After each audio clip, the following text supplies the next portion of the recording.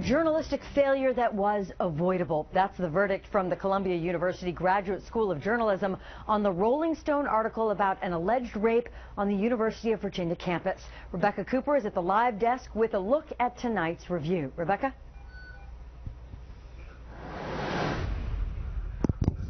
An entirely avoidable failure is what the report calls the Rolling Stone article.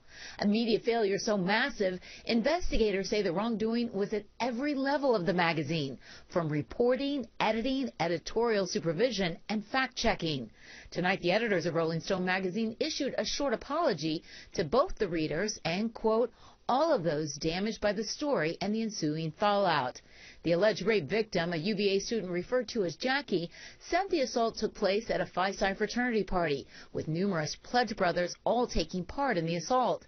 But after a swift and immediate condemnation of the fraternity and the entire Greek system, the story started to unravel, and even friends of Jackie said it was made up. The Columbia Journalism School report issued Sunday said that contrary to prior statements made by Rolling Stone editors, Jackie had not told the magazine they couldn't contact people described in the article.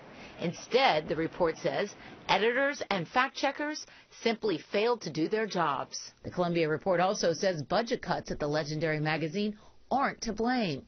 Instead, investigators say this was simply a case of careless disregard for basic editorial oversight, even when at least one fact-checker did raise questions about the article's veracity. Lawyers representing the fraternity members say they plan to fully review the report as they consider litigation.